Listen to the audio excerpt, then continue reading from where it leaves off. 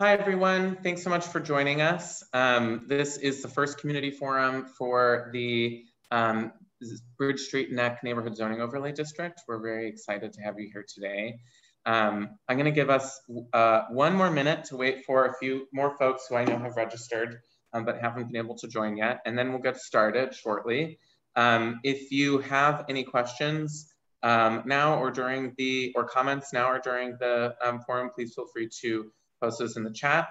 You'll be able to communicate with myself and my other MAPC colleague, Chris, and the city. To get to the chat, it's just located, if you're on your computer or your iPhone or other smartphone, on the bottom middle of your screen. If you are on your tablet, it's in the top left corner, top right corner, excuse me. So I think actually we can go ahead and get started.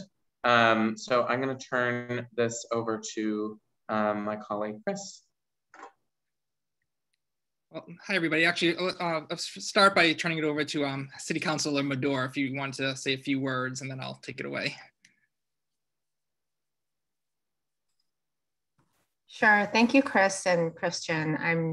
I'm really excited to see, actually, we were expecting a lower turnout, but I'm excited to see that more people are starting to trickle in, and especially on a Wednesday night, and very excited to see this level of participation. And just a reminder, if you know any neighbors who aren't able to participate this evening, we will be repeating the forum next Thursday at the same time, and go to the same place to register for the second forum on the website. And I'll just very briefly say that this has been a long time coming. This project started, I believe, 2 councilors ago or 3 councilors ago, back in 10 years ago nearly. And that, you know, we've already heard a lot of feedback thus far. And because of so many changes along the corridor and the real estate market, we decided that a new vision for the neighborhood is warranted. So we went through a visioning process pre-pandemic, just right before the pandemic, and heard a lot of good feedback. And in contrast to the previous efforts, we haven't actually gotten this far with proposing any zoning proposals. So this is a really important milestone. I'm glad that folks are interested in sharing their thoughts. And we do want to make sure that we keep on the topic of just the main corridor. And I'm looking forward to hearing from everybody. And thank you for MAPC for supporting throughout the years, as well as our staff planner, Amanda Chincola. She's put into a lot of work for this, and the working group as well that has stuck with us for the last 10 years. And I'll hand it over to Chris. Thank you. Thanks for those words. So for those who don't know, MAPC, we are the regional planning agency for the Metro Boston area. So we're a quasi-state agency. We wear a number of hats. In this case, we're essentially acting as a consultant to the town, to the city, to help sort of implement an aspect of the vision. Next slide, please. So tonight, what we're going to do is we're talking about zoning, and it gets pretty dense. So we have a lot of ground to cover. So what we're going to do is we are going to take it in chunks. So we're going to give a presentation, and then we're actually going to stop, and we're going to try and have a bit of a discussion. I know it's always tougher on Zoom than in person, but we're going to try to use that to get your feedback on a few aspects of the zoning. And then we'll continue the presentation, and then same thing, we'll break again, and we'll do that one more time as well. Next slide. And I think before we get into that, we have a few questions just about who's in this room, and Christian, I'll let you kind of guide people on how to answer these. Chris, I did not set up the questions in advance, so I can set those up now, and then we can launch them later. Sorry about that. All right, slight snafu. Well, next slide then, please. So we're talking about zoning. I'm guessing many of you know to some degree what zoning is, but some of you really might not. And so I just wanted to take a minute just to give a very simplified view of what tends to be actually a very complex and complicated aspect of a city's ordinance. So what zoning is, it sets the framework that are the rules and the expectations for your land and how it's developed.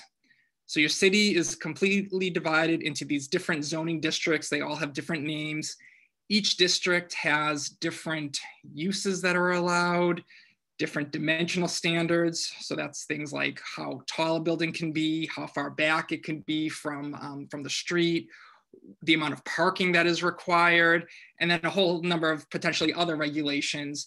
You have some zoning ordinances that apply just for certain districts, some that apply citywide. So that's sort of what zoning is. There are things that zoning cannot do. And I think this is also something that sometimes people get a little sort of confused about, is zoning can't force a landowner to develop their property. They also kind of similarly, they can't dictate that a certain use be located on a certain parcel. So an example is, you can say that you want a restaurant and you can have the zoning allow a restaurant. You can't actually force a restaurant to go into a place. So you can see at the bottom of the screen, we have a website, publicinput.com/Bridge Street Neck, including it here. This has a lot of great information about the project. There are opportunities for you to provide your feedback in addition to tonight, but we also have things like frequently asked questions, and we have a glossary of terms. So just things that I think will help you if you're interested as we kind of move forward with this. Next slide.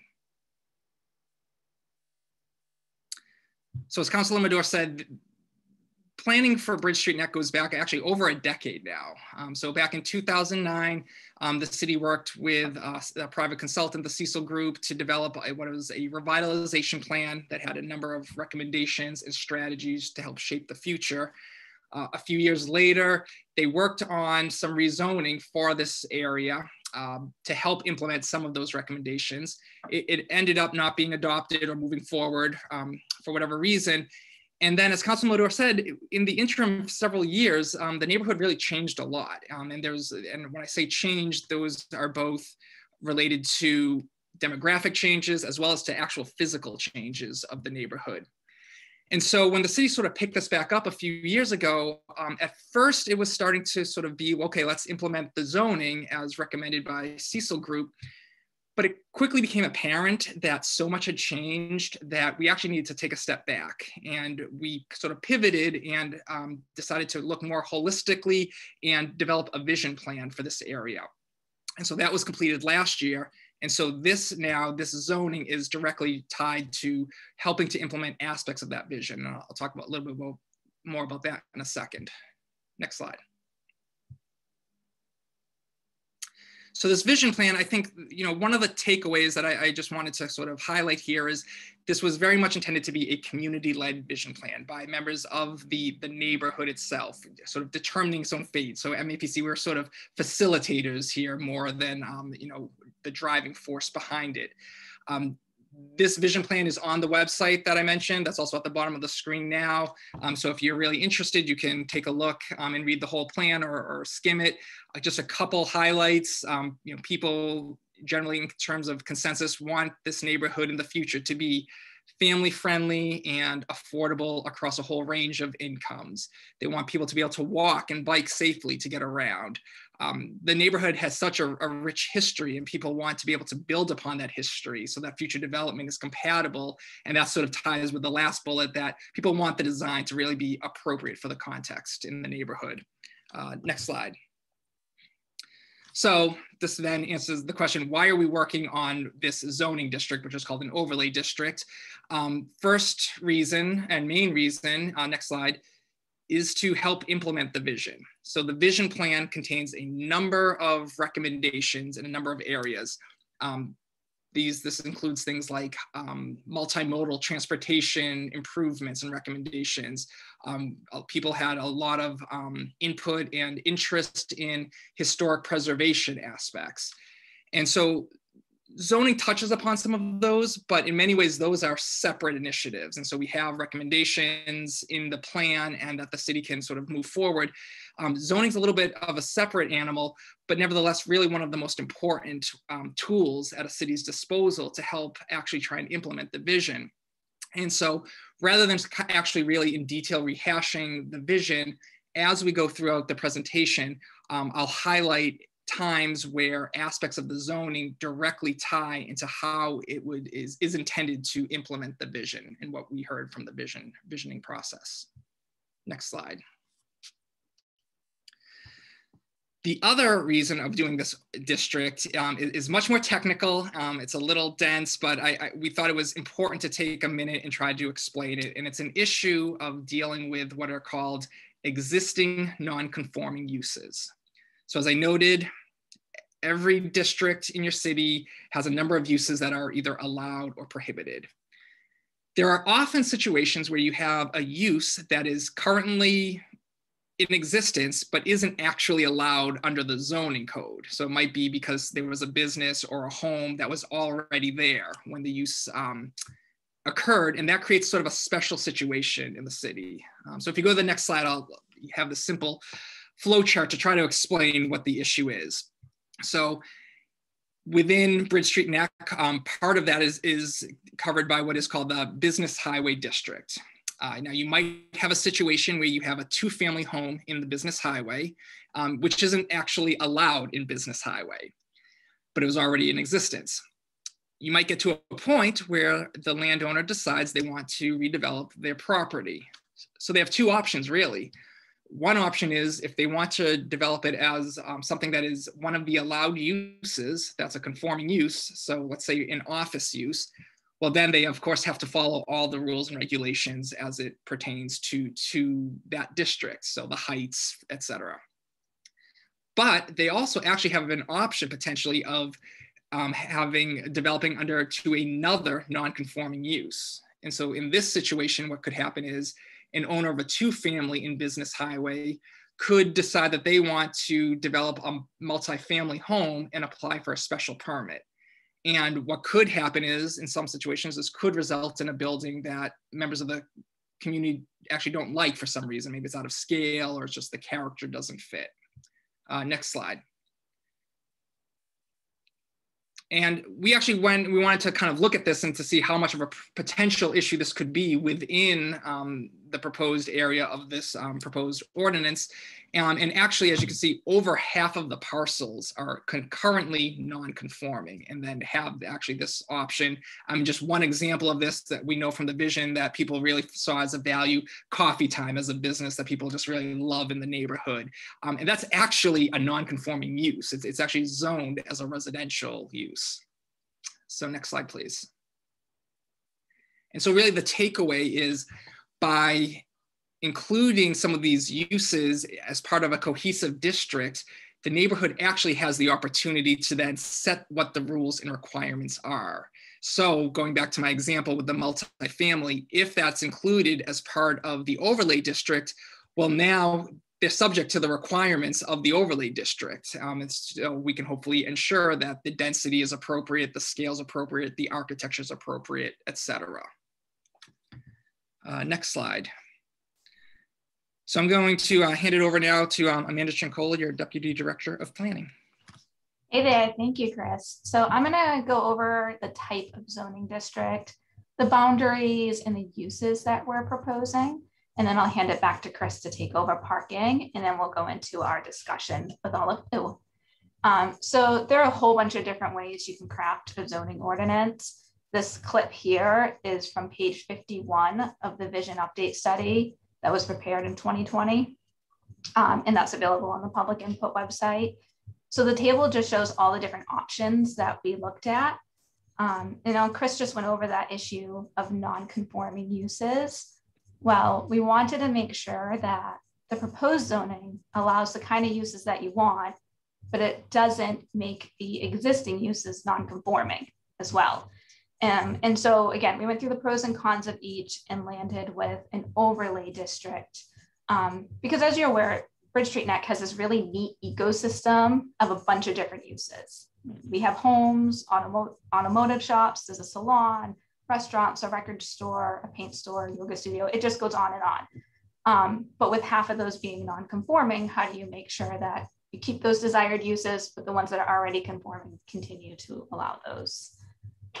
And at the public forum we held back in 2019, it was unanimous among the participants that the people that we heard from want to retain the existing uses and the character. Can you go to the next slide, please? And the overlay keeps the base zoning. So this is your base zoning and that remains. And the overlay is just like it sounds. It sits over that base zoning on top of it. And it provides an alternate development option that the property owner can opt into. So it really is optional. And all the things that were already conforming continue to be conforming, and all the desired uses that you propose in there would now be conforming, but they have to comply with the design standards that are part of this overlay. Can you go to the next slide, please? So this is the proposed boundary of the overlay. So you can see it follows the boundary of Bridge Street Neck. It's about 1 parcel deep on each side of the street and extends from Webb Street up to the bridge. We are using this district or proposing this because through the visioning process, we heard that the primary focus of the zoning changes should really just be along that stretch of Bridge Street Neck. Next slide, please. So we're proposing, so these are the uses. Okay, we went through the zoning district, the location process, and now we can start diving into the uses. All of the uses shown on this slide are proposed to be permitted in the overlay. Bridge Street Neck district currently has 4 different zoning districts in it. Those are listed in this black box, uses allowed in each zoning district. And the little boxes are color coded to identify the district the use is allowed in. So all the uses proposed here are allowed in at least 1 zoning district in the Bridge Street Neck neighborhood. And I say neighborhood because you'll notice that computer hardware development doesn't have that little color coded box next to it. That's just because it's not directly allowed on Bridge Street, but it's allowed in the industrial zone, which is within that general neighborhood. So we're trying to keep the uses that are within that neighborhood serving uses with that commercial mixture. So one of the examples you'll see on here is dwelling above first floor commercial. And that's allowed in the teal or the business neighborhood. We call that B1 for short. Next slide, please. Oh, do you have the pictures of those?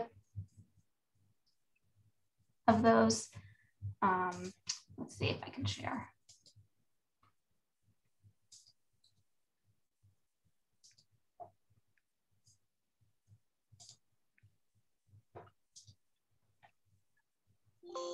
We can go on. I'll get to the images. I wanted to show you some examples of what the dwelling above first floor looks like. You can go to the next slide.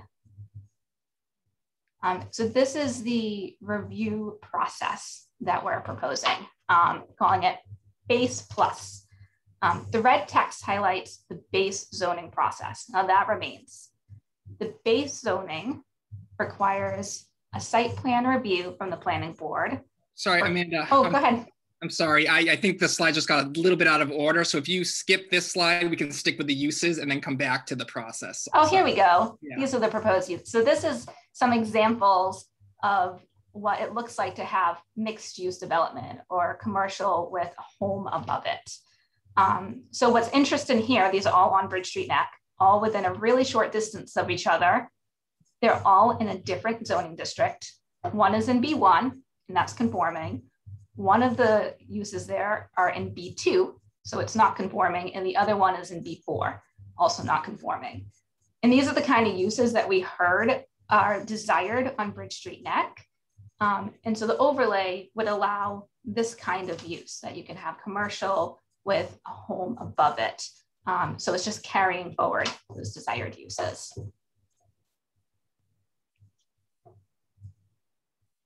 And then this table shows that prior slide that I was discussing with uses. It just shows it in a different way. You know, all of these uses, again, are proposed to be in the overlay, and the chart there is coordinated with the zoning map in the right-hand corner. Each color represents a zoning district. So that salmon pinkish color means residential 2-family or R2. That really pretty teal is business neighborhood or B1. The brown is business highway or B2.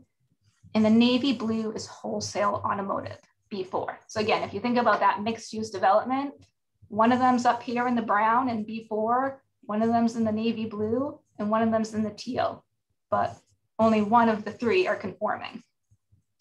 So rather than having this patchwork of zoning, it allows those uses to carry forward. Next slide. Do you want me to go back to the process slide? Yeah, let's talk about process. This is a little dense, so bear with me. And as Chris mentioned, there's a zoning glossary on the website, and something we'll talk about in more detail. We're going to set up office hours if you want to chat about any of these terms or have questions in more detail, we can walk through it. But I'm going to give you sort of the high level of the process.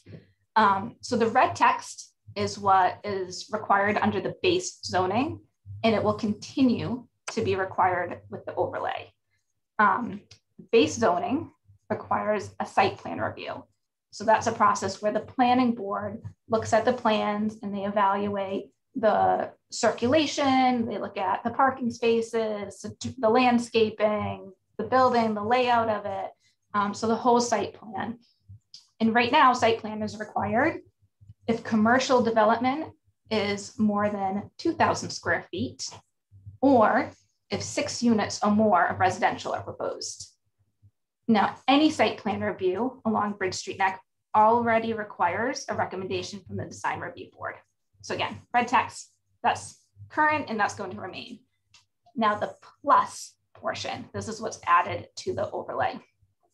It adds on an administrative review process for development that's less than 2,000 square feet, regardless of whether it's commercial or residential.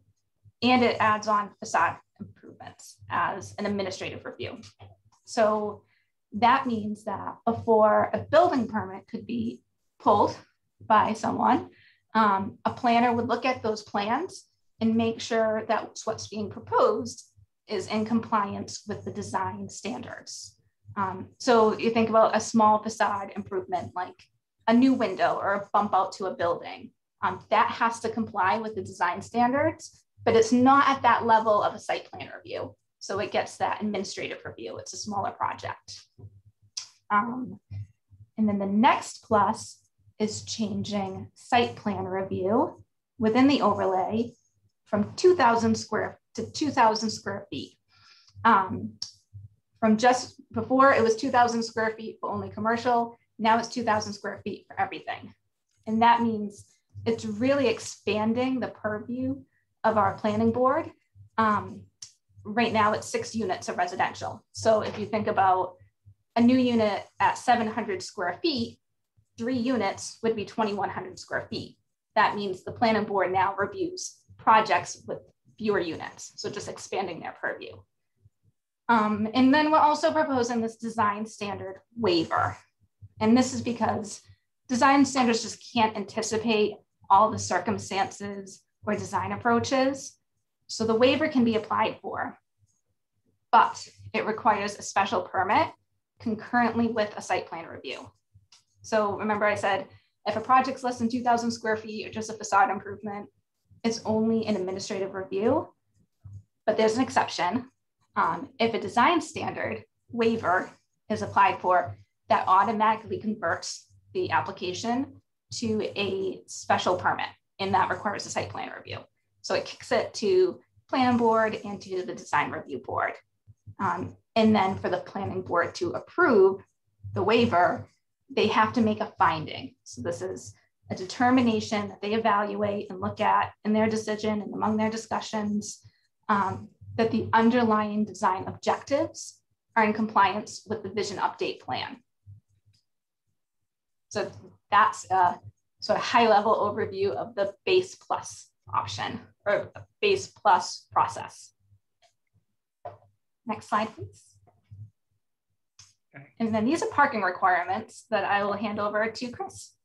Okay, last slide before we take a break, and I know this is a lot to digest. I'll also note that this first section is what I think is the most dense part of the night. So thank you for everyone for kind of bearing with this.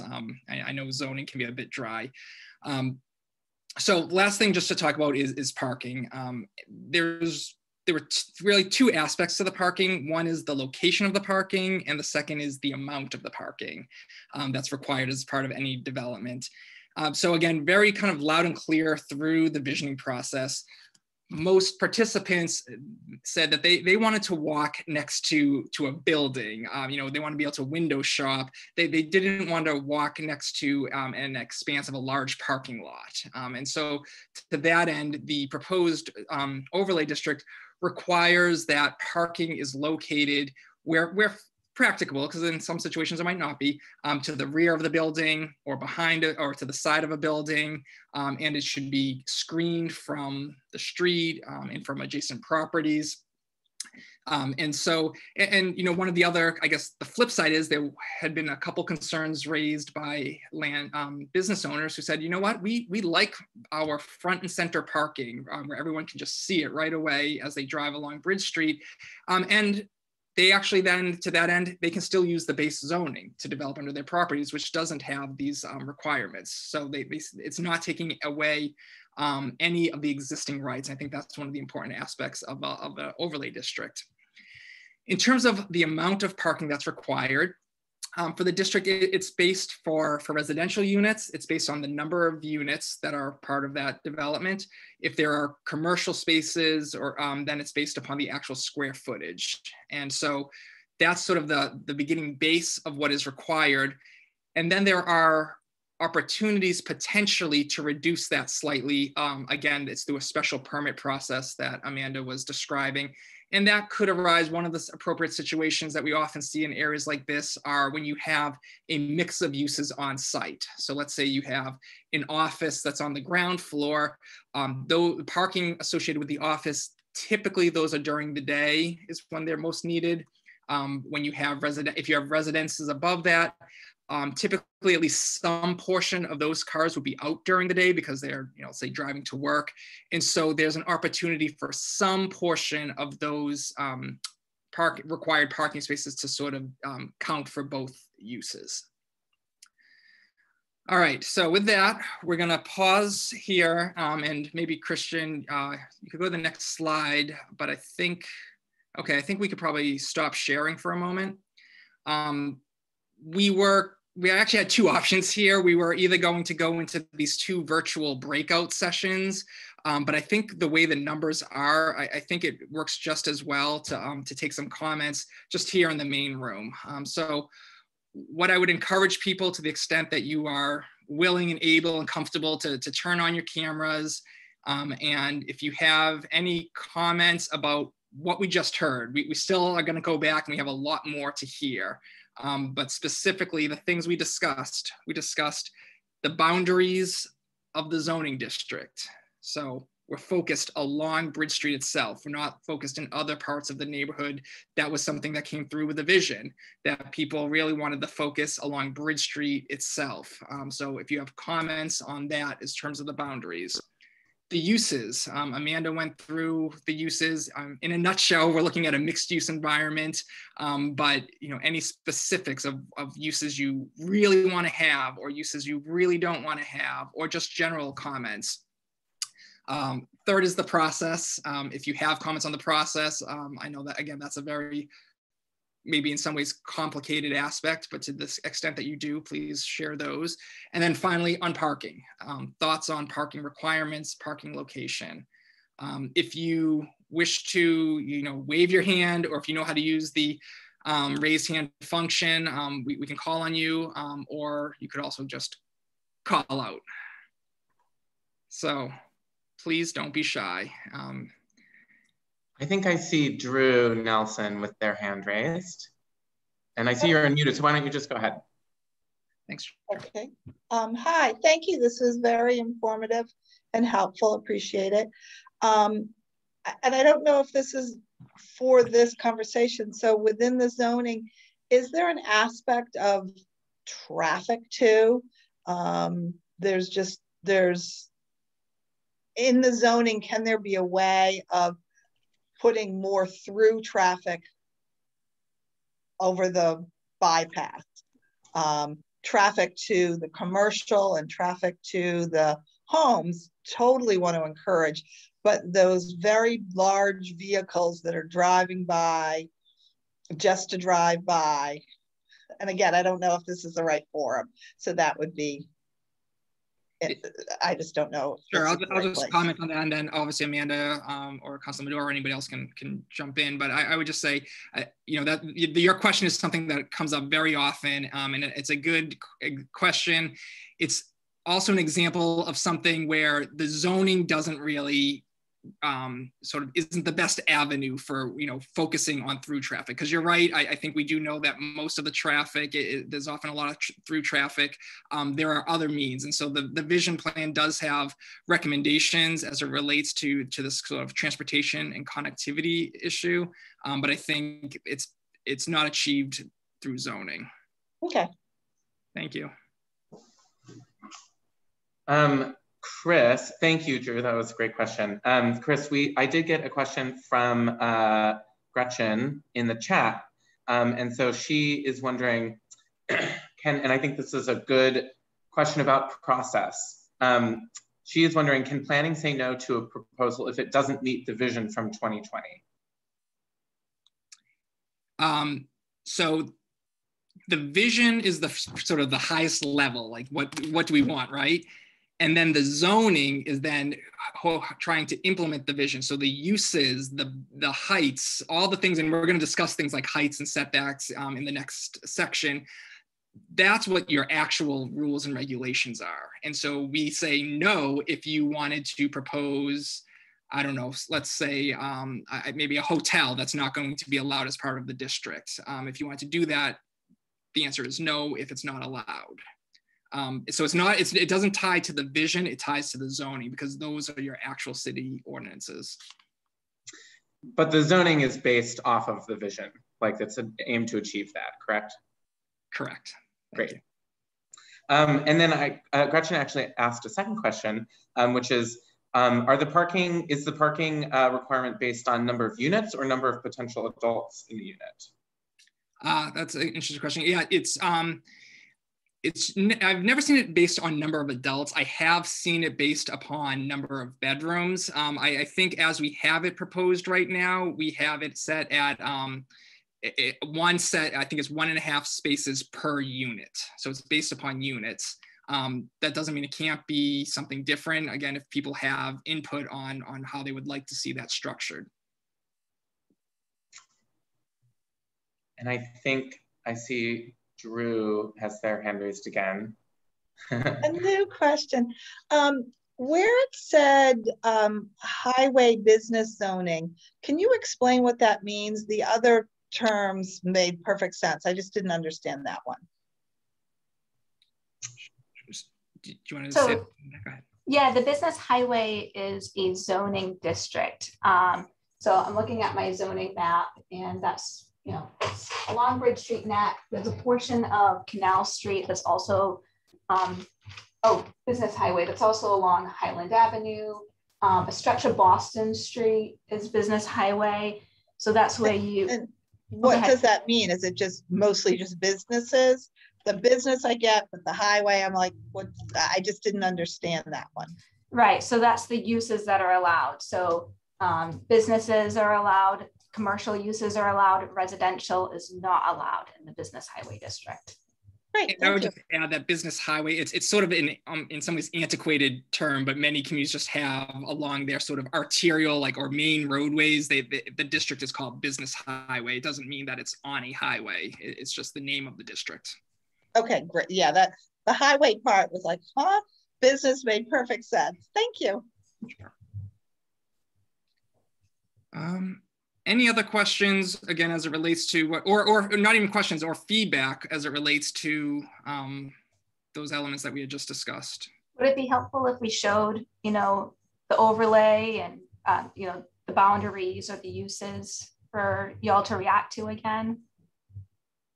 Yeah, let's put that up, please, Christian. And in the meantime, Right. I see Gretchen has her hand raised, so you can ask your question. And you're on mute right now, though. Okay, thank you.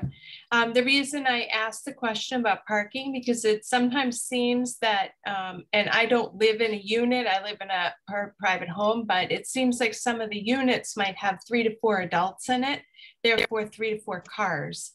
So that's just what I'm seeing in my local neighborhood. That's why I was interested in, I know I was part of the sessions in 2009 and 2012. So I've learned a lot from you all along the way, because this is not my field of interest. Interest, yes, profession, no. But it just seems like the quantity of cars goes up.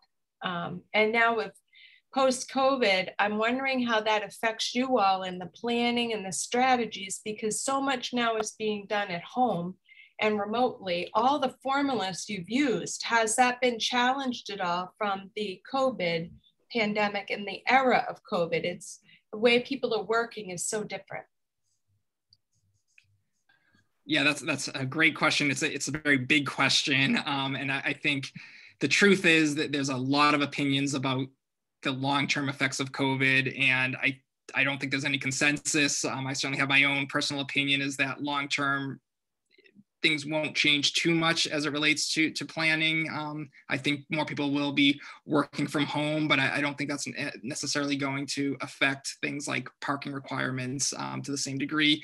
One of the things that, that I know Salem puts a lot of emphasis on, and to its credit, does a really great job in our region, among our communities, is really trying to incentivize and allow people to get around in ways that don't just rely on a car. Obviously, a number of people want and need a car, but I think there's a lot of people who are attracted to an environment like Bridge Street who don't need a car for every trip and want to be able to bike around. And so that's some of the things that, it really plays into those other parts of the recommendations for the city to sort of help implement and truly realize the vision. So this is the uses. Do we want to look at real quick before we move on the actual boundaries, or is this what you were looking for, Amanda? I think we can start here with the uses. I'm wondering if, take a look at these uses. We added in these industrial that, I don't think were part of prior conversations, but they're neighborhood serving uses. And so they seem to fit. So I'm wondering, does this group feel that these uses are a good fit for Bridge Street? Are there uses that we're missing that should be added? So John Henry actually had a very apropos question for this, and that is, if the current situation is that the majority of buildings are non-conforming, does the overlay just make it easier for those to be built for those to be built or developed in the future?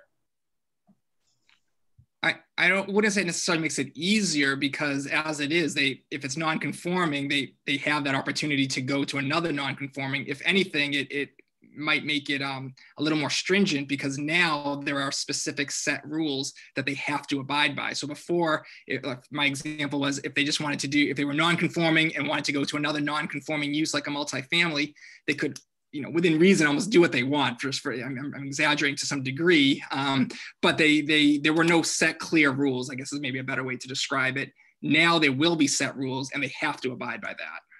And Amanda, if I said anything incorrect, feel free to clarify that. Right, so that issue with the non-conforming use to an existing non-conforming to another non-conforming, that requires a special permit through our zoning board of appeals. And the zoning board has to find that the new non-conforming use is less detrimental than the current non-conforming use. But again, there's no design standards, there's no structure around a vision for this. And so this puts structure on it. It makes you know what that outcome will be, and that's within the vision. I just quickly add something. This is Christine Medor. I think it's really important to point out that this overlay district, so using the example of going from one non-conforming to another non-conforming. So say if Coffee Time wants to, for a reason that I hope never happens, turn into a multifamily, they can do that now, but not within the vision laid out by this plan. So the intent of the overlay is to really put in a set of rules and regulations that is actually informed by the neighborhood itself, that only applies to this neighborhood and nowhere else. Because right now, any kind of non-conforming uses to another non-conforming uses follows the rules that applies across the city. And we know that the Bridge Street Neck neighborhood has a very unique set of character and scale that we want to be able to preserve, and that is going to be achieved by an overlay. So I think Drew has a question, and then I think we should probably start moving on to the next section to keep on time. Okay, thank you. So as I'm looking at the map, where it's sort of grayed out is the underlining zone. So I'm on Bridge Street. So I just wanted to verify, so the industrial, like where a lot of that industrial stuff is, doesn't have a lot of homes around it. So it's great. You know, we like to be multi-purpose, but if the building across the street from me wants to become a brewery or a distillery, or a lighting, you know, a special permit's needed. But where commercial currently is, shouldn't that be encouraged? But where it's more residential in that overlap, that just makes me a little, you know, am I being protected or not? Does something come in that, yeah, I'm looking out my windows, it's basically coffee time is 2 doors from me, which is fantastic. But everything else around me is pretty much that residential. So where you've got the people who do the car shop and the, you know, sharpening the blades and all that, it's great to walk to, but there's a lot of that business there. So I just, if you could speak to protecting when it becomes an overlay for industrial that can blend into these other areas, can you speak to that? Yeah, I think that you're concerned, that's a valid one, and I think that's something we need to consider, and that's why we're having these forums, to take those thoughts into consideration. The one thing I would note, just from a market perspective, is anywhere that there is existing residential, we know from our market analyses, it would be extremely unlikely that it would convert from a residential development to a light industrial development. I don't see that happening anytime in the near future. Others might disagree or have other opinions about that, but we just know that the demand for residential is just so high that you wouldn't have residential displaced for light industrial. But in your concern is something that I think we need to consider. Yeah. We don't know what the future is, but yeah. Thank you. Great. Thank you. Chris, really quickly before we move on, can you just clarify what the sort of gray, like see-through overlay thing is on the map? Thank you. I should have clarified that. So all the main corridors going into the city, those main streets going into the city, are referred to as entrance corridors. And they also have an overlay district already. So that's showing that Bridge Street Neck is in an entrance corridor, and that gives it some additional protection. This overlay will be in line with that, but add even more to it. So that's showing that the entire Bridge Street is an entrance corridor. Thanks. Okay, so actually it looks like before we move on, John Henry has a question or comment. Yeah, I just I'm not super familiar with the parking zoning regulations, so I just had a general curiosity there of like, what is the intent behind the minimum parking spots for different places? Like, if somebody wanted to develop a 2-family home without parking, or a commercial place thought they could get by on foot traffic and would be okay with a small parking lot, like, why can't we just like the market figure that out, so to speak, right? Like the price would probably, the price of the home probably be lower. You know, the business would be taking more of a risk that they couldn't have people drive up. I'm just curious why those kind of things are in play at all. I just don't have context there. It's an excellent point, and it's a huge, I would say, still debate among the planning community. I think I actually would tend to agree with you that in general we should be as flexible as possible to let the market work. The concerns tend to be about people. So if there was only a certain amount of, if there were no requirements, let's say for residential, the concern would be that people are still going to buy cars and they're just going to park all their cars on the side streets. And so having a certain minimum, make sure that those cars would be parked on site. So that's just one example. As it relates to commercial, one of the ways that is proposed to allow a reduction from what is actually required would be based upon if there are spaces upon outside your door, then that could count take off from what would otherwise be required. But it's a huge discussion point. Generally speaking, most members of the community want minimums, and I think that's one of the reasons why they're there. And Amanda or Councilor Madore, if you want to add on to that, please feel free. I think when we were having the discussion, this is Christine Madore, when we were having a discussion in the working group about how to make this corridor less auto-oriented. So in the interest of reducing traffic volume and drive-through traffic, what are the types of uses that actually generate traffic that is not residential? So we try to take out those types of uses. For example, fast food drive-throughs was one that came up. We felt that that wasn't within the character of the neighborhood, even though they are existing and we would like to preserve them, but we don't want to encourage more of those traffic volume generating uses. So that's one way that we thought about making this corridor less auto dependent. But as Chris said, we do feel that in order to make this overlay more palatable, we do have to incorporate some level of minimum parking that's reasonable and not excessive. I hope that helps.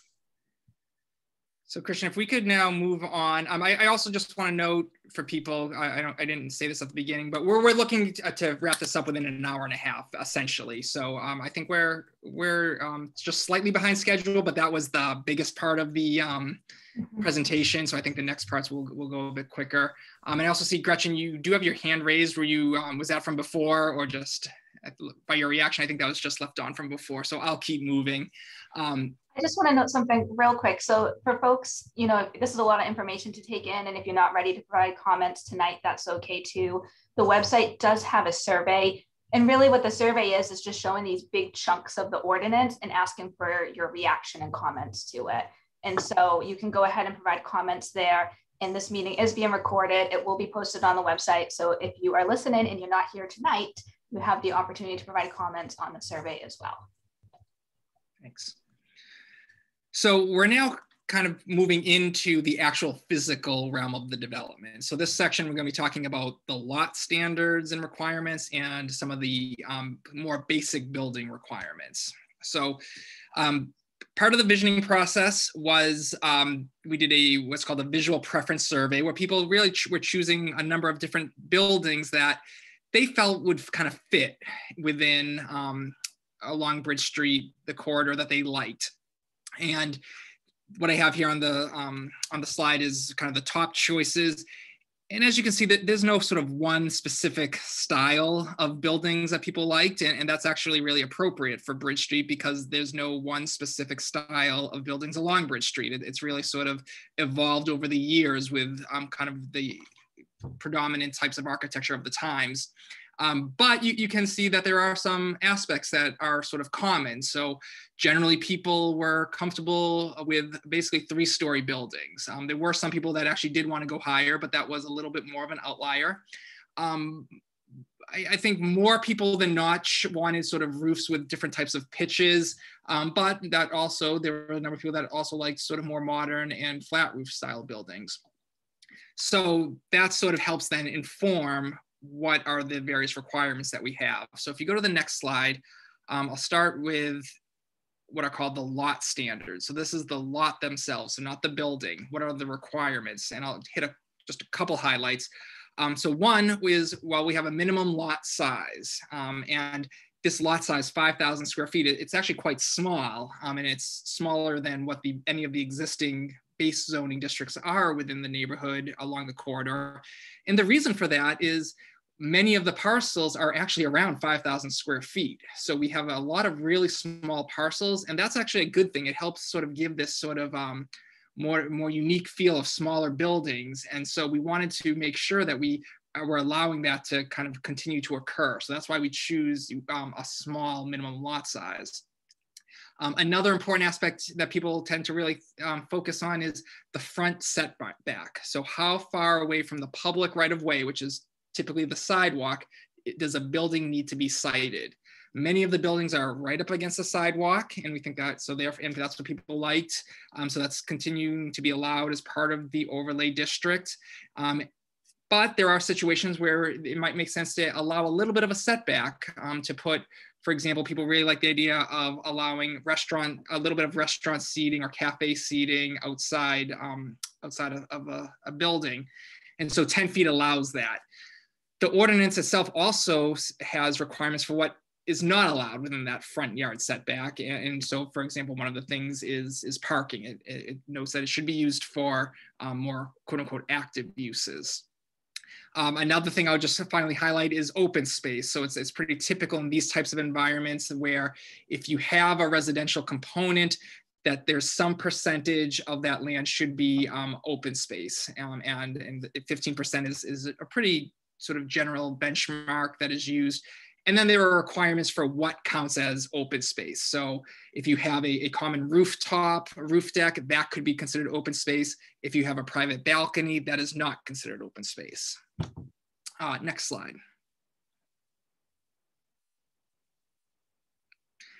So again, people generally wanted 3-story buildings, and we have actually 2 maximum heights depending on the type of roof line. And I put this diagram just to kind of illustrate the reasoning for that. So a 35-foot maximum is appropriate and it allows for a flat roof building. If you go to the next slide, allowing a little bit more height will allow for pitched roof buildings. So you really wouldn't most likely be able to get a pitched roof building if you capped it at 35 feet. So for a pitched roof, allowing that little bit, few extra feet can allow you to get a building with not just a flat roof, but with a pitch and still have that kind of nice neighborhood, what we often say human scale feel to it. So that's where the proposal comes for 38 and 35 feet, depending on the roof type. Next slide. Okay, so do we have a poll now that is working, Christian, or should we move on? We do have some polls. I'm going to launch, this one is in a different poll, but I think it would be worth it to launch the original polls too, just to give us a chance to get those out of the way. One of the questions is how familiar you are with zoning. So hopefully everyone is now an expert from Chris's excellent and Amanda's excellent presentation. So I'm going to launch that poll, and then after that poll is done, I'll launch the other one.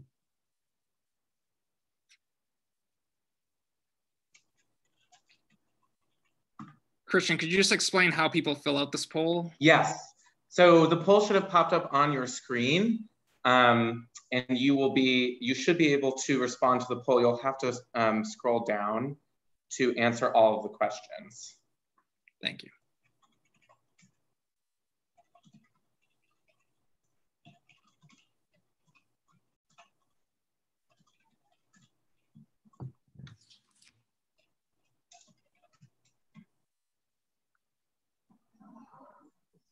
All right.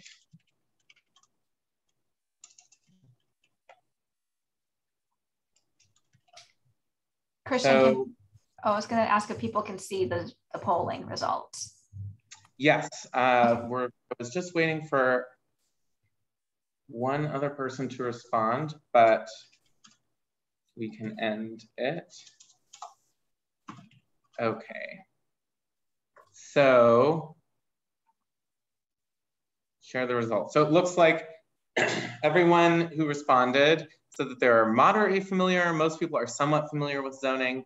A few people are slightly or not at all. So hopefully after today and after the website, you're more familiar. There is an FAQ, Amanda mentioned this, an FAQ and some more general zoning information on the website. So please make sure to check that out. Pretty even split of folks' gender, and then most also kind of average distribution for age. Looks like 75% of the folks who are joining us today identify as white, and there's some folks who identify as Asian, Black, and Hispanic or Latinx. So I'm going to stop sharing that poll, and let me bring up the other poll. So this is just reflects the poll that's on the screen and its building requirements. So by right is that it's not discretionary. It would be allowed as long as it does not exceed the maximum allowed height by a special permit. It means that it is discretionary, which means the planning board would need to make findings that the building meets the design objectives of the district, and the other is no preference. So I see we've got about half of folks who have participated. And again, the question is, how should flat roof buildings be allowed?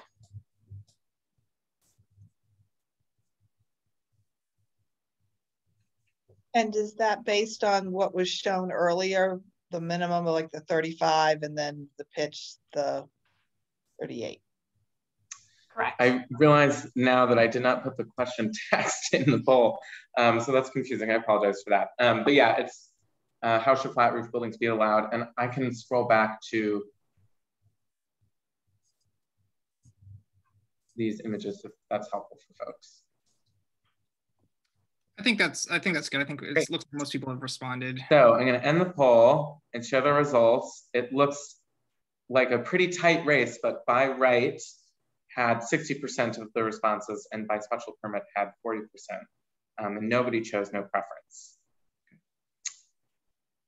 Thank you. And so again, that just relates to whether people feel like allowing if people should just allow a flat roof, again, as assuming it meets the other requirements, then that most people feel like slightly that should be allowed by right. So thank you, Christian, for setting those up.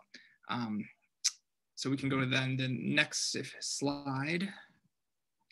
So this next aspect is another really kind of confusing aspect, I think, to a lot of people, again, including planners. And it has to do with a requirement for what is the density requirement if there's residential.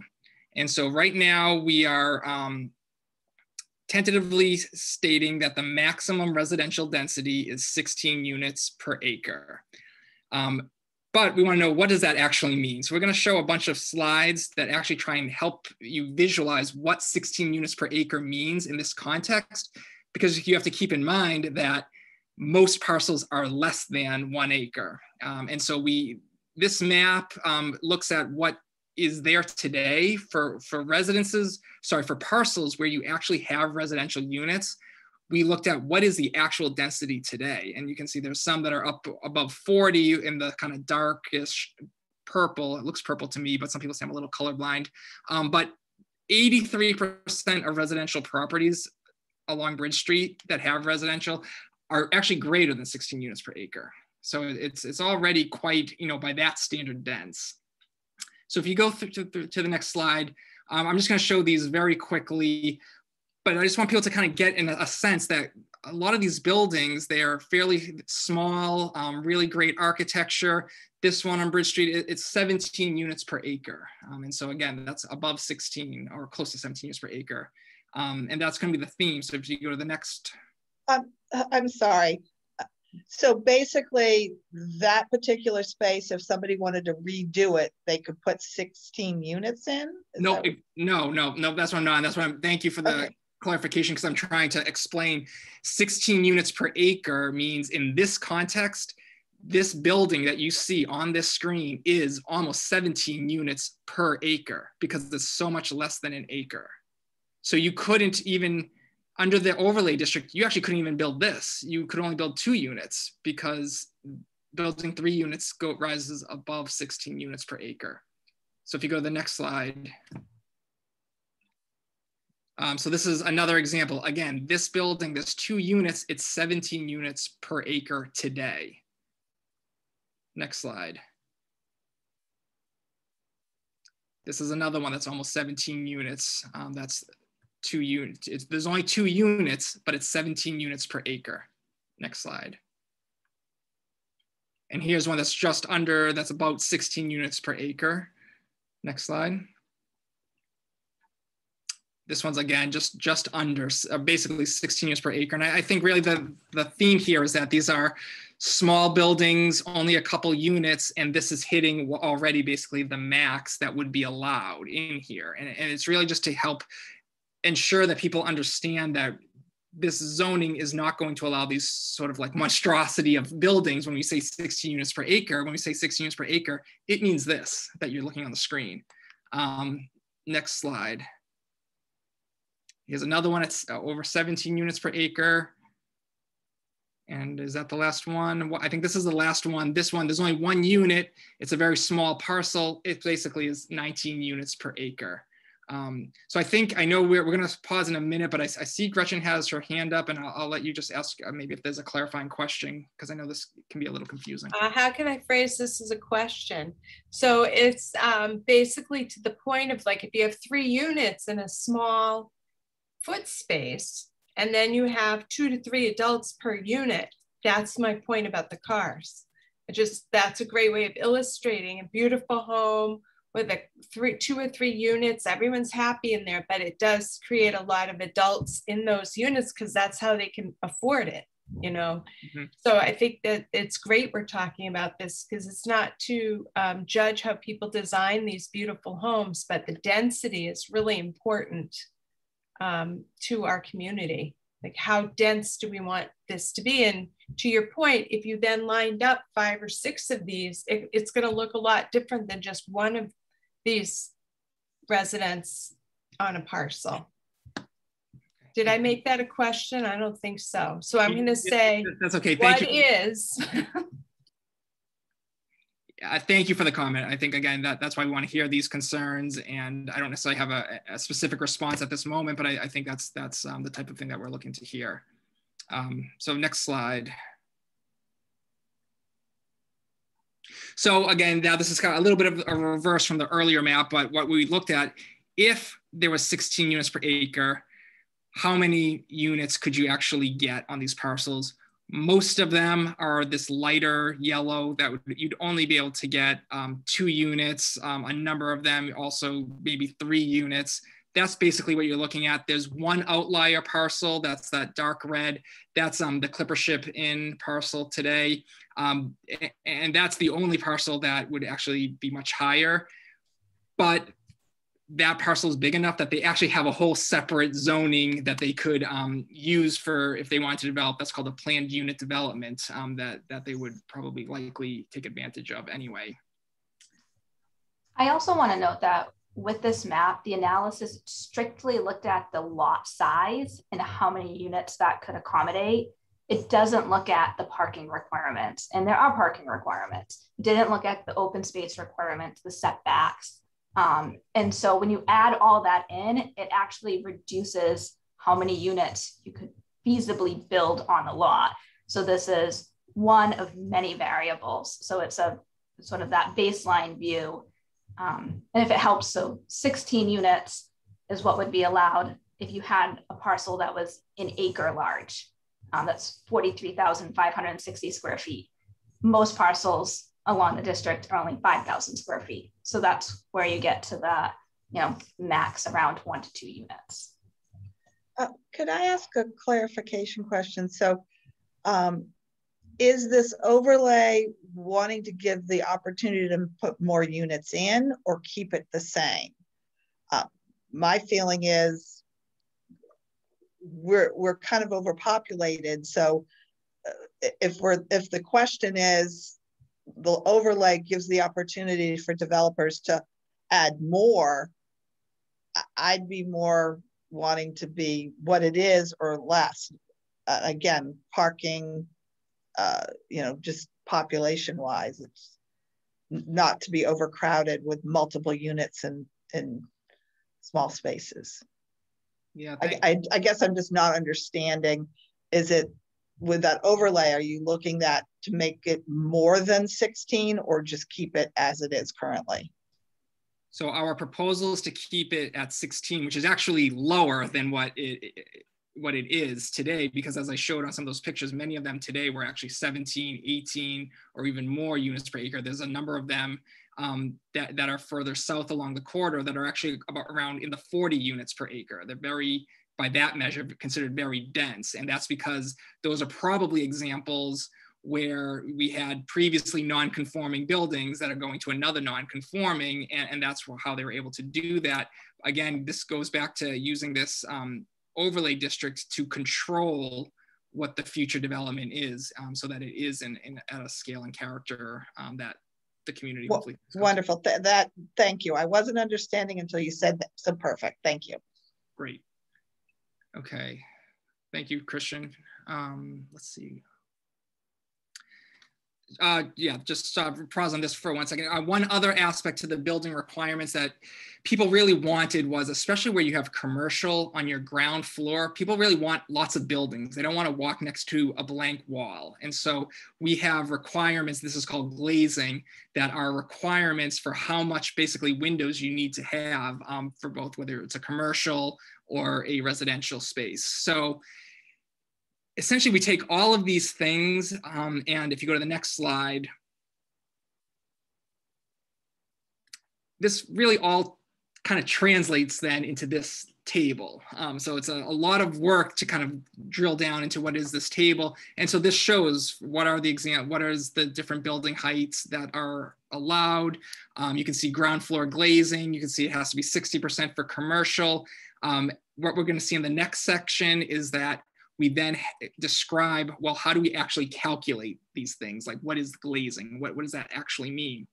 And so same thing with vertical facade modulation. I'll explain what that means. So we know it has to be 40 feet, but there's other parts of the ordinance that then explain what that means and how do you actually achieve that. So yeah, I think this is another good session, time to pause. I know we've already been taking a few questions, but I'm happy to kind of take additional comments as it relates to the lot standards and this aspect of the building requirements that we've discussed.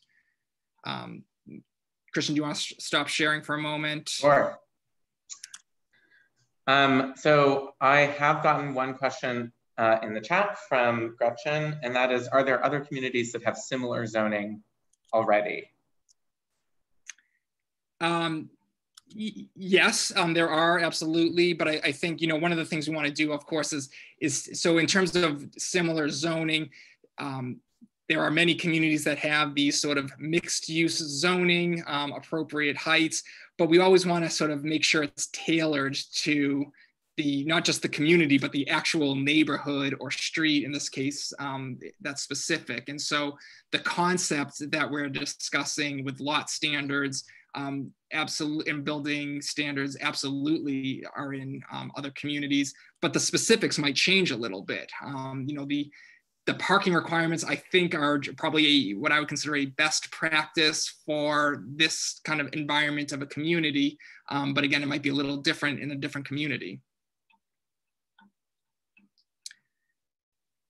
So we got some input about the flat roofs.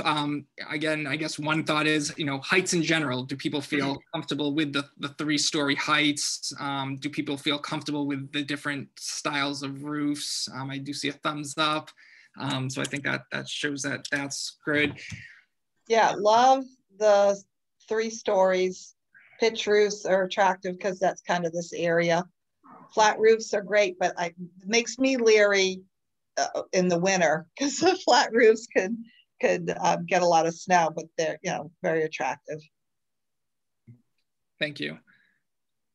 I have a follow-up comment. So I was surprised at the poll results because I thought most people would share Drew's sentiments that they would like to see more pitch roofs, and therefore flat roofs should be more discretionary and not by right. I don't know if we should let folks, I don't know. Please, everyone, I agree. Please speak up. Please speak up if you feel that way and you were confused by the question. And you don't have to raise your hand to speak. I agree. I was a little surprised. There will be additional data points because hopefully people are filling out the survey, and We are also going to be giving this exact presentation next week for people who couldn't attend tonight. So we might get a different response. And I'd also say, please direct people to that your friends or neighbors to attend next week's meeting if they're not here tonight. The other thing I was surprised about is the modern look. We are such a historic looking, diverse different eras, but the modern look, I was surprised at. I think that flat roof question could use a little bit more, I don't know, a little bit more detail, embellishment or explanation, whatever. Yeah, we'll update that for the next meeting. Thank you for. I guess one other question I would just have before we move on is in terms of this density issue. You saw these buildings that are 17 units, even some 18 units that we showed. Does anybody here actually want the density raised from our proposed 16 to something higher? No. No. Okay. When you shared a couple of those examples that were right on the margin, those seemed okay to me, like the 16.5 ones that were like the 3-unit in a nice historic house. So like the ones that are on the margin do seem close, not to like raise it to something crazy high, but I thought those were interesting examples. Thank you, John Henry.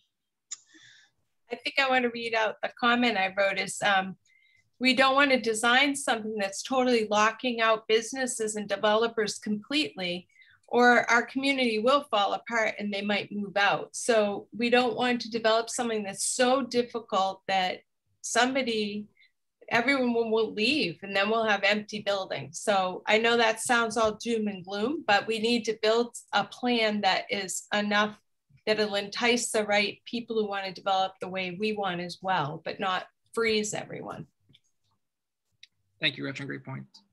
I think related to that, Kevin actually asked a question that was, will producing this overlay encourage any new businesses to move in? Yeah, I think the answer is yes. I mean, there are other, again, the vision plan, we have a whole section on economic development, and we have a number of recommendations that aren't directly tied to zoning. But one of the key things to the zoning is allowing and encouraging these types of commercial uses, which is exactly what this overlay district does. If anybody else wants to add in, please feel free. And I'll just say with the design standards, it makes it really clear and transparent for someone coming in. They know what their expectations are. They know exactly what they need to follow. And if for some reason, again, their development doesn't fit within that, they have that waiver option. But it's transparent what's expected from the front end. And so that's why we're trying to make it a really clear process for everyone. So the community knows what's going to happen and the developer knows what to propose. Not to be doom and gloom, but with all this zoning, what happens? Like, think of the ward, the place that's down by the marsh that the developer went outside of the current zoning and is putting in, we believe, a drug rehab. So there was zoning there, but they went someplace else and was able to, whatever that is. So when we're talking zoning, what protection do we have for a developer to come in and do that as well? So that particular property isn't part of this overlay district, so it wouldn't have being impacted by the overlay, but they are proposing a use that's exempt. It's called Dover Amendment, which essentially says limited site plan review is allowed, but not full site plan review in that state legislation. So that's a different type of use. But with this overlay, can anybody do these kinds of exemptions? So even though we go through this and we want to go through this and have ourselves protected, but people can, skirt around things by using exemptions. Or does this protect us more? The exemptions are there.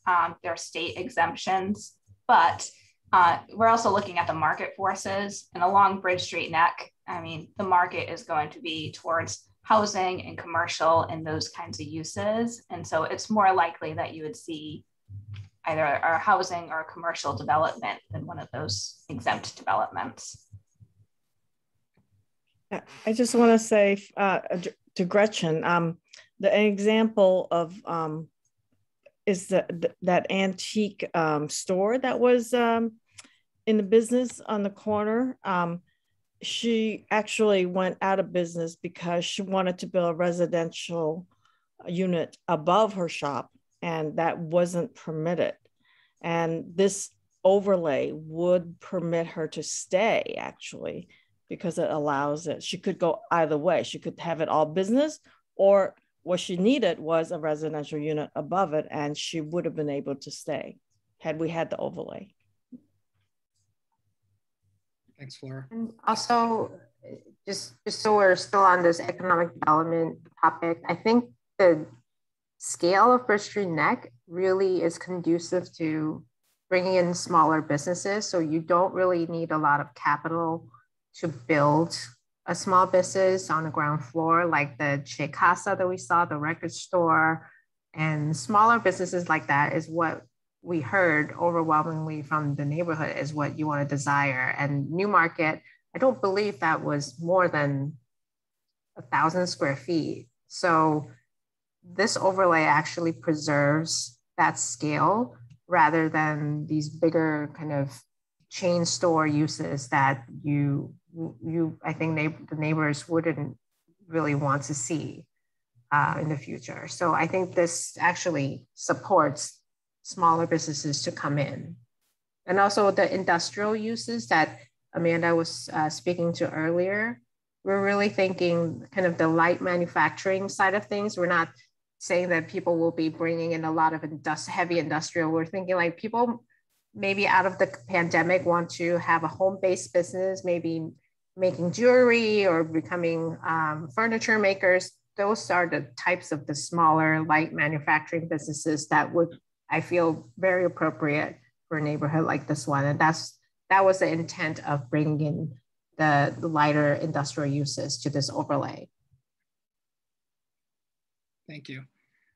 Christian, why don't we turn back on the screen? We have one more section to go through. And also I saw, looking at John Henry's screen, I think we have to update our demographics because we now do have a 0 to 5 member who has joined this. So thank you for that. Okay, so the last section now is, and this is something that is a little bit, I wouldn't say unique, it's less common to include in an ordinance, but we're seeing it more often, and we're especially seeing this in mixed use types of environments where people have a really strong interest in the design of the building. And so what we've included are these two things. They're called design guidelines and design standards. These are things, sometimes people hear form-based code. These are kind of incorporating elements of a form-based code into the ordinance, and it really puts a primacy on the form of the building. What people said was they didn't want to dictate a specific architectural style that wouldn't really be appropriate for Bridge Street Neck, which has so many types of architecture, but people just want high quality, and there are some sort of standards and principles that people wanted included. So we have design guidelines. These are things that are a little bit more subjective, advisory. They're intended to just help convey holistically to a developer sort of what the vision is and how, kind of generally speaking, design can help achieve that. Then we have standards. These are measurable. They're required unless you get a waiver. And that's something that has to be actually met to help achieve kind of these goals. Next slide. And so I'm not going to go again through much detail, but I just wanted to kind of show what we did was we took some of the diagrams directly from the vision plan and we brought them into the zoning overlay district. And then what we have here is for design guidelines, there are things like building orientation, building mass, this list that you see. We then describe what we mean and what's the relevance to achieving the vision. So people want buildings that are oriented to Bridge Street itself, as opposed to sort of interior facing the wrong way. People want the parking, the impact of parking to be reduced. And this sort of explains why that is. thinking about sensitive building height, that especially when you're around adjacent properties that are maybe historic in nature, so that there are ways to sort of be sensitive to that. Next slide. And just a few other of these categories, each of which, again, like I said, are explained in the ordinance here. The way that the facade is actually organized, where you have ground floors, to the extent possible, having what we call active ground floor uses. So that would be things like your a restaurant or other types of retail stores. The importance of ground floor windows and other treatments like canopies and architectural details that, again, we're not dictating certain things that need to be included, but we're explaining why we think they might be important. Zoning also can't dictate specific types of materials to be used, but we can encourage them. We can say what the community likes and what the community does not like. And so that's what we've included. So it starts with the design guidelines, and then the next slide, we then move into the standards. So again, these are things that are actually required now. And so one of them, as you see here, is the way the building is actually massed. And the reason for this, including this, is what you have today are generally basically simple massings along Bridge Street. And this, again, helps ensure that future buildings are that way. Next slide. We have standards for the types of roofs that are allowed. Again, we have the different pitched roofs, mansard, hip, gable, that these are all things we see on Bridge Street today. Flat roofs, again, right now we had tentative as by special permit. I know we've had some new feedback tonight, so that might be updated. What does it mean to articulate a building and what's the purpose of it? So the guidelines explain the purpose of it to kind of break down the mass of a really large building so it doesn't feel so big. This here then explains, well, how do you actually achieve that? And then the table that I showed earlier says, well, how often do you need to achieve that? And that, in this case, every 40 feet, you need to have these articulation elements. Next slide. And then another piece that we've included, and this is getting a little bit more, I guess, detailed than not all ordinances, but some other ones that I've seen, is including what we're calling building components. The intent of this is to, again, provide clarity on what the expectations for design are, but also be flexible. And these building components, I'll show what I mean in a second, they apply for the facades along Bridge Street. And again, there's the opportunity that if there's something not in this list, a developer can potentially build it, but again, they would just have to apply for a special permit and essentially make the case for why the design will help the development in the neighborhood. Next slide. So the top list up there, these are what these components are. So things like a bay window, a dormer, all of the things in this list are there today on Bridge Street. The bottom half of the screen, what these are explained, then these are the details for each of these components. And it varies on what the actual component is, but things like the width, how much it can project out, the height, things like that, as well as other standards. Next slide. So we just wanted to show just quickly a couple examples, again, along Bridge Street, that these are sort of the inspiration for what's allowed. So things like a porch, the dormers, bay windows, cross gables, shed dormers. Next slide, a few more. Porticos and stoops and side wings. So again, these are all the types of what we're talking about when we say building components, which are explained in the ordinance. And then finally, the last piece before we'll do one more break and take some more comments, has to do with screening standards. So things like your loading facilities, your service areas, mechanical equipment. The real theme here is that they should be as unobtrusive as possible. So they should be screened or fully enclosed. If for roof-mounted mechanical equipment, they should be set back so you can't see it from the as you're walking along the street. If they emit noise, then we want to make sure that they don't have adverse effects on abutting properties. So those are the few things that are included in this section of the ordinance. So if you go to the next slide, yep, I think that was everything. We can stop sharing the screen for a moment. What we'll do is we'll take some questions or comments on everything that I just noted on the design standards. We are about at an hour and a half now, so I think we're running just a little bit behind. Then we just have a couple more quick kind of logistics slides for next steps and whatnot. But before we get to that, I guess I just want to see other comments as it relates to what I just presented on design elements.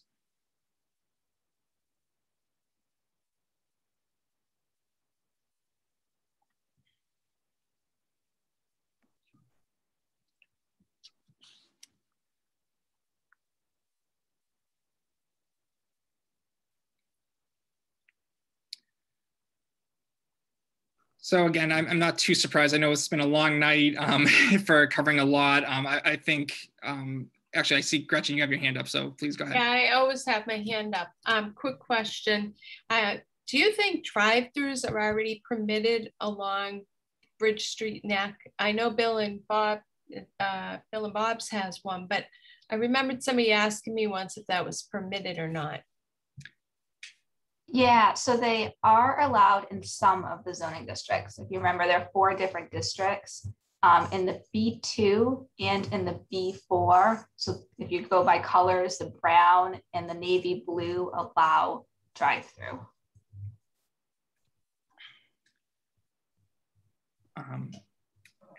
As it relates, so can I ask if somebody were not in those zones right now and they wanted to have a drive-through with or without the overlay, how does the overlay impact that? So it doesn't. If someone is not in the B2 or B4 zone and they want to add a drive-through, well, I guess I should rephrase that. If they are already a non-conforming use and they want to convert to a drive-through, which would be a non-conforming use, they could apply to do that, but they would need to demonstrate to the zoning board that it is a less detrimental use. So that's the current process. The proposed overlay does not allow drive-throughs. And so it doesn't change what they would be allowed to do. Thanks, Amanda. I'd say, obviously, if there are comments as it relates to the design, there are a number of avenues to provide your input. I'm actually not that surprised that there aren't too many comments because this all came really directly from the vision, and the community put a lot of work into articulating sort of the type of character of buildings. So I think it's not too surprising. But again, if people have comments, not right now, there's a number of ways to provide those comments in the future. Christian, do you want to, on that note, turn on the slides? Just so we kind of first talk about, what are the next steps? We, again, as we noted, we have another forum that's basically gonna be the exact same one as this tonight. Next week, we're also getting feedback on the website. And so we'll be able to take that input and then synthesize that and modify what is a working draft right now of the ordinance. We have a working group of a number of community members that live in the neighborhood, or business owners and other interested parties who will then, we'll get their feedback, continue to get their feedback on this. Again, this is always an iterative process, so we'll be continuing to make changes to the ordinance. And eventually, and then looking into the fall, there will be a public hearing, which is a first step to actually adopting an ordinance. Christian, do you want to talk about office hours and how that works? Sure. So on the Bridge Street Neck website, which I just posted the link in the chat, you will have the opportunity to schedule a 15-minute office hours appointment with MAPC staff. And that is just an opportunity for us to answer any questions that you might have about the overlay, the questions that you might have from reading the website or from going to a forum. And so the way that you can do that, I actually want to show you on the website.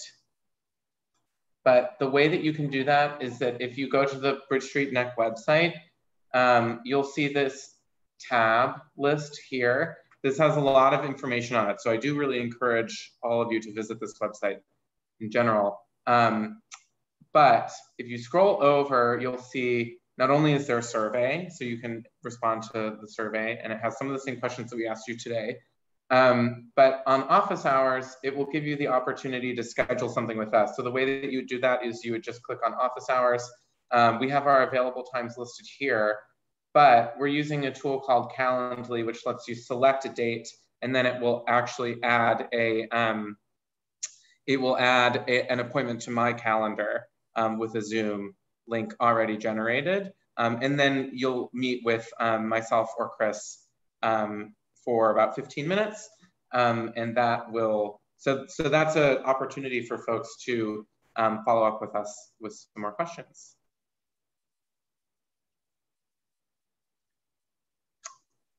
Okay.